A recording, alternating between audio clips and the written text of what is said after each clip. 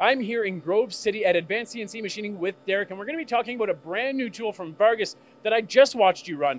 But really quick, man, when you were setting up to run this tool, you shared this story about your programmer. He didn't believe you. What was that about? Yeah, so I gave my setup sheet to my operator, and he asked me, say, hey, where's the rest of the tools? I thought we were doing some tapped holes. And yeah, absolutely. That's the only tool you need.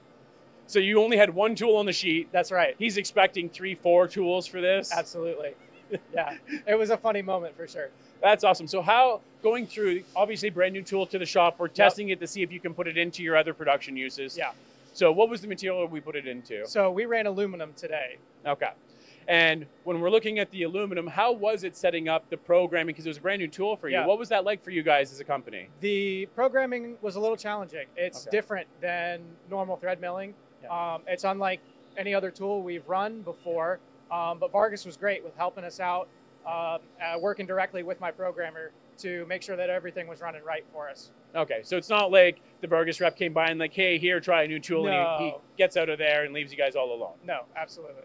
So you worked through the programming side of it. What about speeds, feeds, all of that kind of stuff? The speeds and feeds, we got a baseline. Yeah. And then we dialed them in at the machine with the rep present to help us out. And we got good threads, and they gauged well, and we were happy. And you were able to get the thread gauge in and all that good stuff. Yep, absolutely. That's always awesome. So now, based on the testing that you saw and the results of this new TMDR thread mill, would you start putting it into your production? I think we would. I think it would be a specific application. Yeah. The rep from Vargus was telling me that he's seen it where you have limited tool magazine availability. Yeah. We don't have that issue at Advance. No. With the giant tool magazines that we have.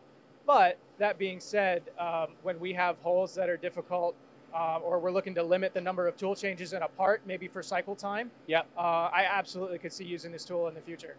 Yeah, and that's something that's really cool about this tool is if you only got to put one 1/4 thread in as an example, you only need one tool to do it, one tool change. Right.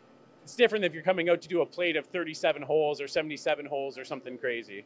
Yeah, exactly. And another application, if we're only doing one hole, if we need to keep that positional tolerance tight on a threaded hole, this would be a good application for us.